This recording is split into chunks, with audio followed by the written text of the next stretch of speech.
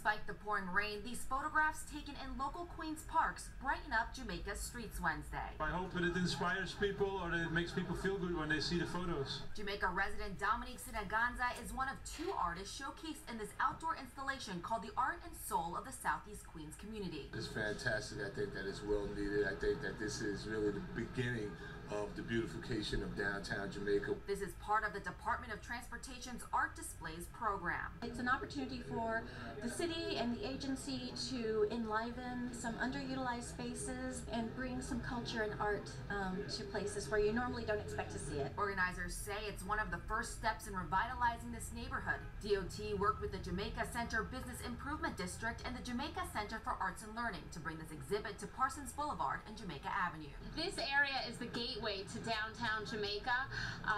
We have 260,000 people coming through downtown each day. Our goal is to make this a more welcoming district. The arts are sort of pathways to quality and to comfort and to self-enrichment. Artist and Jamaica resident Margaret Rose Vendries did these paintings of famous African singers wearing masks. I'm so proud. This is my home. This is my neighborhood. The art panels will stay here for 6 months and then move throughout the 5 boroughs. Jamaica residents say they welcome the artwork while it's here. In an area that can be quite hectic, especially during peak travel times. So looking at this tends to bring you down a little bit into a very peaceful space. In Jamaica, Agnes Chung, New York 1.